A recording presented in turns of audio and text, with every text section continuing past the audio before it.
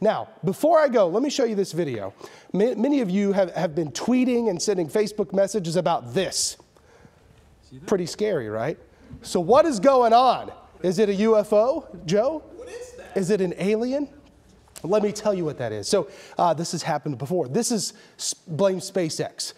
They're launching Starlink satellites via Falcon 9. The rocket launches here in Cape Canaveral. It's taking 26 Starlink satellites into the low Earth orbit. Now, as it launches here in Cape Canaveral, it goes southeast across the entire globe.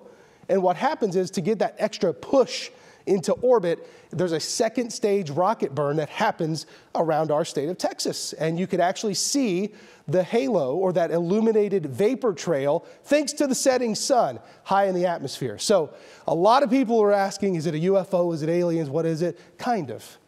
But it's just Falcon 9 launching in more Starlink satellites.